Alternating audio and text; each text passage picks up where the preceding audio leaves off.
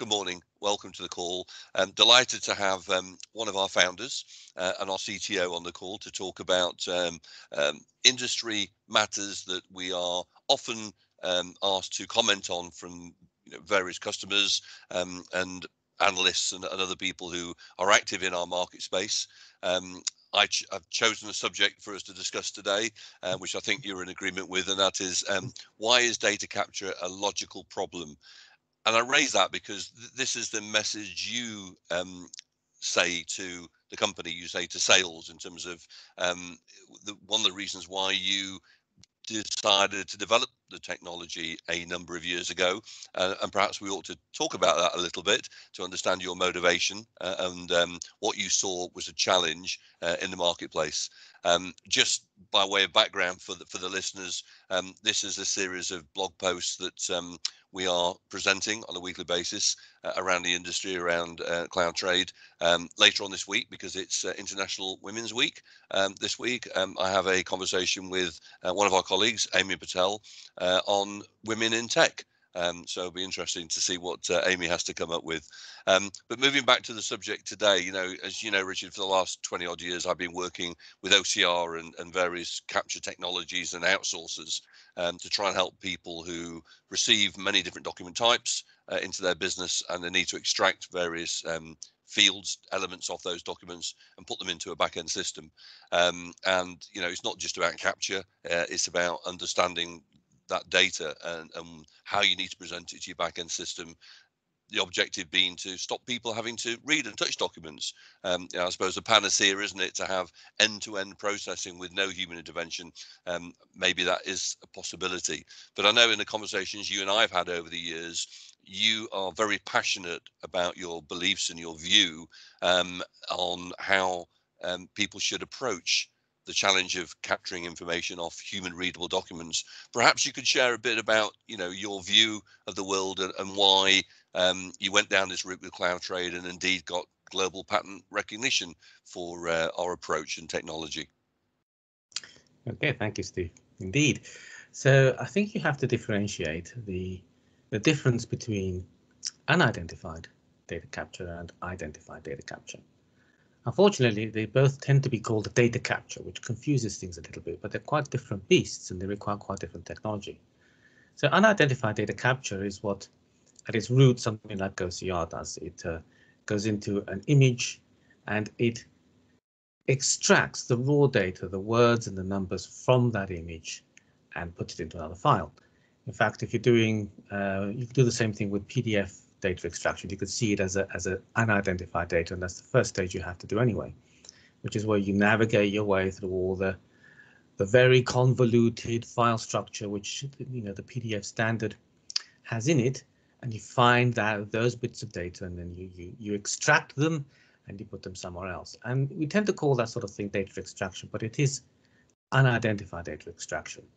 Now, unidentified data is really no use to man nor beast. If you have the number 1, 2, 3, 4, 5 sitting somewhere and you don't know what that 1, 2, 3, 4, 5 is, it's no use to you.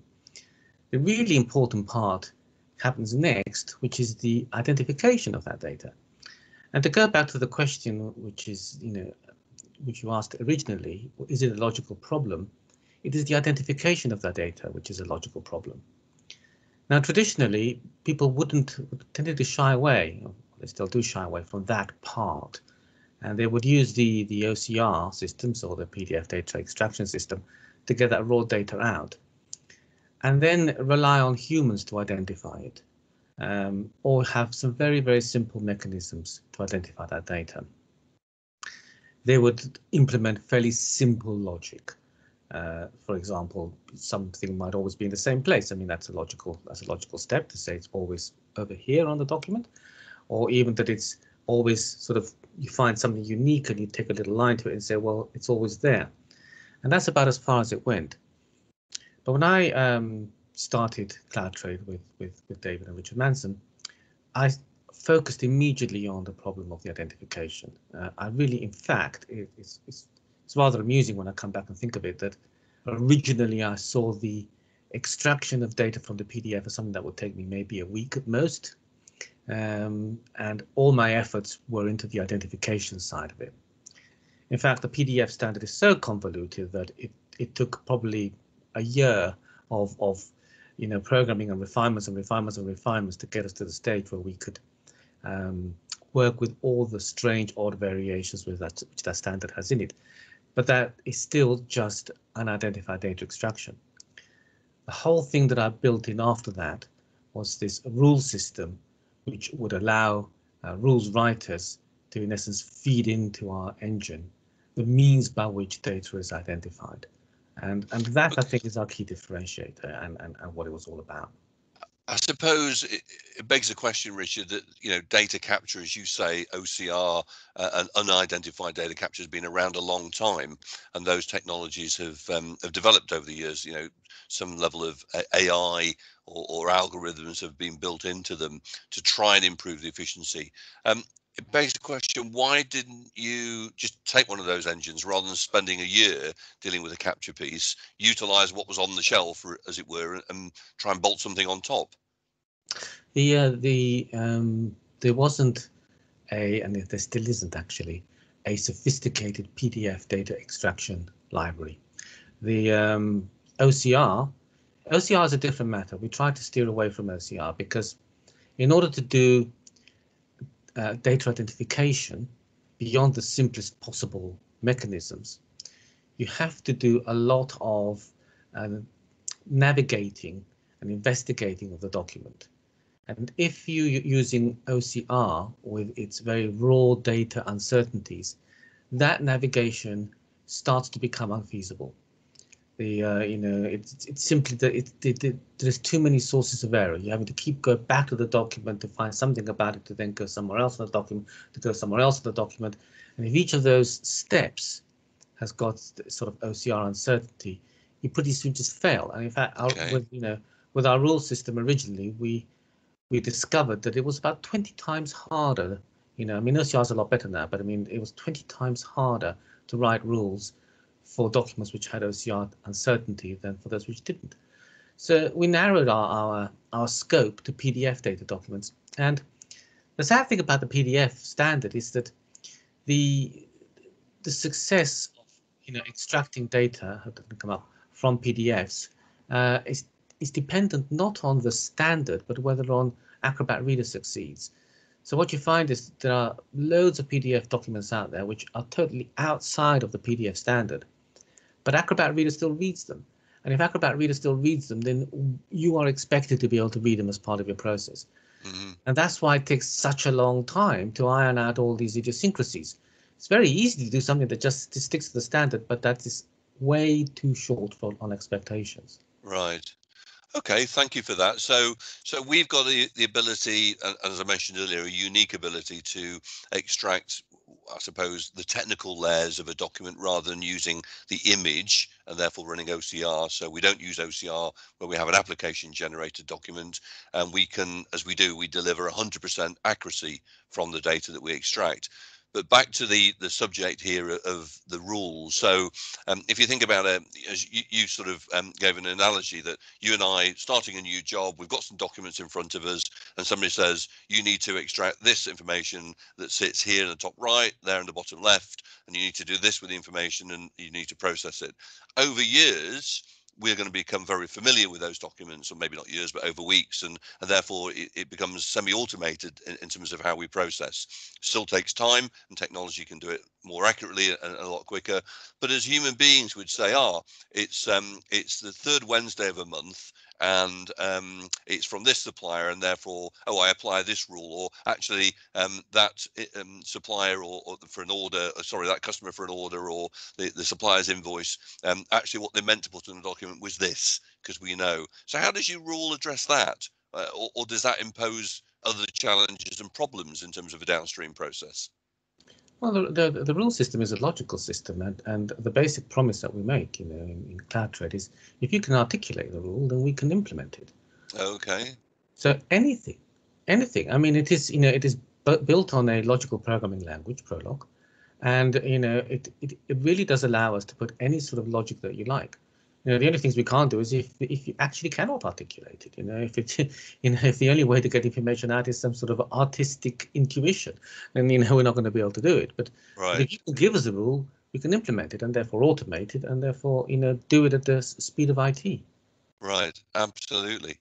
And that takes a lot of the guesswork that typically happens in the process. And I'm sure that from a governance and a compliance point of view, utilizing a service like CloudTrade, because A, 100% data accuracy, B, using the rules that have been agreed for the downstream process, means that as a executive of a business, I can now trust that data that's been delivered through this process. Whereas before, and Richard, you and I hear this all the time, I have to touch every document. Why? Well, because I don't trust the output I'm getting, and therefore I need a human being to address it. And as we've just discussed, sometimes a human being, has had a bad night's sleep, they're distracted doing something else and they hit the wrong key, etc. And therefore you've got more work downstream to process that document. So what I'm hearing with CloudTrade, and again, back to the opening question around what drove you in your passion, was we've got a unique ability in the technology stack you've developed to extract with 100%,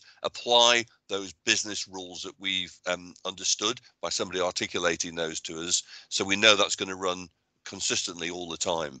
And back to your my opening question around the challenge that you saw in the market, you must have looked around to say, well, who else does this? Or is the approach that CloudTrade have now truly unique in the market? I think it always was unique. I think when I became involved, I've always by nature anyway been an innovator rather than an imitator. That's just the way I am. I did look around a little bit, but people tend to be imitators, which means that what tends to happen in the market is that if there is no solution at present, somebody will innovate, and then everybody else will just copy. So you then get a little bit fooled by the idea that there might be 10 solutions all doing the same thing, and imagine that everyone's come to the same conclusion independently, and actually no, they haven't. One person came up with the idea, and then all the other companies were put under a great deal of pressure not to go out on a limb, just literally do what the other person's doing, but maybe try and improve on it. But I've never been like that. I mean, first of all, I can see that there's no great reason to respect what's out there in the industry, because, like I said, most people would have just copied. And the thing about the problem, the identification problem, was that it's hard. It's not an easy one to solve. So that in order to innovate, you have to be in a certain position as a company where you are free to do so. You have to have that freedom, that sort of, perhaps you have to be small, able to innovate means, you haven't got people breathing down your neck asking you to be accountable for every second of the day. You can experiment, So that really is what gave us the ability to produce really just the right solution. Right. I don't really think there is any other solution that I can think of. I know people are now trying to leapfrog over the whole rule system by bringing neural networks and machine learning and so on. And I do not believe that that's going to succeed. Right. I think that what we produced actually was what the first innovators should have done, but I think they saw that it was a difficult problem and shied away from it. And they thought, no, what I will do is we'll just do the unidentified data capture bit and pass the identification side on to humans. We won't try to crack the problem of natural language processing, which is actually what you need to do for data identification. Right. Excellent. So we have a unique capability to extract data off a application generated document. We have the ability to capture rules that have been articulated to us and apply those consistently in our end-to-end process, ensuring that we do truly deliver straight through processing of documents, which is fantastic. So that begs the question, Richard, no business can stand still. What's the future hold? Well, I almost thought you were going to allude to that, actually. I mean, we've got a lot of experience now in writing rules to capture documents, particularly in the sort of the domain that we mainly operate in, which is invoices and orders. So I'll repeat it again. You might have to edit it out. But mainly the domain that we operate in invoices and orders. And we are now bringing in this new product, which is an evolution of what we do, and it's called GrandElf. And the concept of GrandElf is, let's take that rules expertise and see if we can synthesize from that a set of rules coupled together with analysis of the documents that we've processed, and create a new application which basically, for some subset of documents, will go to the center of the document and present a sort of wizard style Q&A style interface to allow the rules to be written for them without going through the rules writing process. So the person who uses GrandElf will submits a document in, and if it fulfills certain criteria, the GrandElf wizard then says, okay, I've identified certain things about this document, which means that I think I can write these rules automatically with help from you. So can you just confirm that this is the invoice number or this is the order number? And having done so, can you confirm, and may not necessarily have to ask this question if it's obvious anyway, but just in case it isn't, it might say, can you confirm how I should extract this information in the future? Because I think it is, say, to the right of this word, or below this word, or somewhere over here, or what have you. And as the sender of the document gives their answers, all of this is stored, and it effectively becomes a set of rules, but a set of rules written by this assisted mechanism with an end user rather than by our rules writer.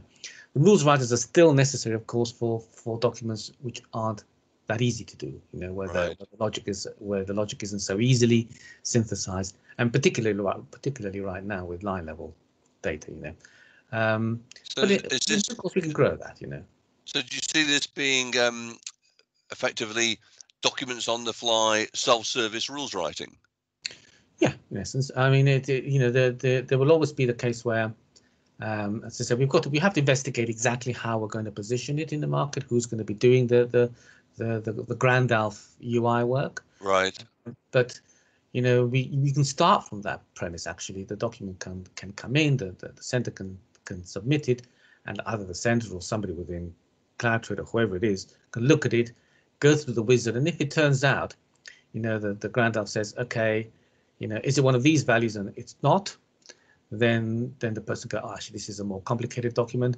Or if they say, even if they get the value right, and then they say, well, in future cases, can I get the information in this manner? It gives a list of choices, and the person in front of it goes, no, I'm sorry, it's more complicated than that. They can kind of hit a little button to say, okay, now we've got to jump out onto our traditional rules writing and do it that way. Right. Really exciting, Richard. I'm just conscious of time today. Thank you so much for that. And I think in summary, I often hear our customers, our happy customers saying this, that what we do is truly magic. And you've just given the answer that with GrandElf coming along, we've taken that to the next level. Yeah, so, wizard.